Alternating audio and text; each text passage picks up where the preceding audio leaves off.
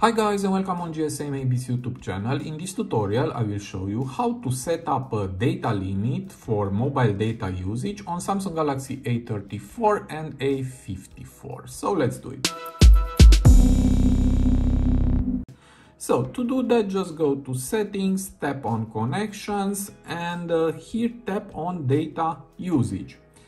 Now, as you can see, it's used 447 megabytes of mobile data, and we have a data warning at 2 gigabytes. Okay. Now, to set up a data limit usage, just tap on mobile data usage, and here tap on this settings icon. And here we have set data limit, and mobile data will be turned off when the specific limit is reached. Just enable this feature. Now data limit is set up on 5 gigabytes, but you can change it. Let's say, for example, 10 gigabytes, and then just tap set.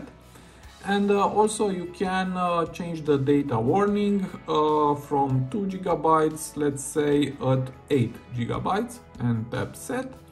And now let's go back, and as you can see, now we have a 10 gigabytes limit, and at 8 gigabytes we have a data warning. So I hope this tutorial to be useful for you and save you some money, and see you to the next. Have a nice day.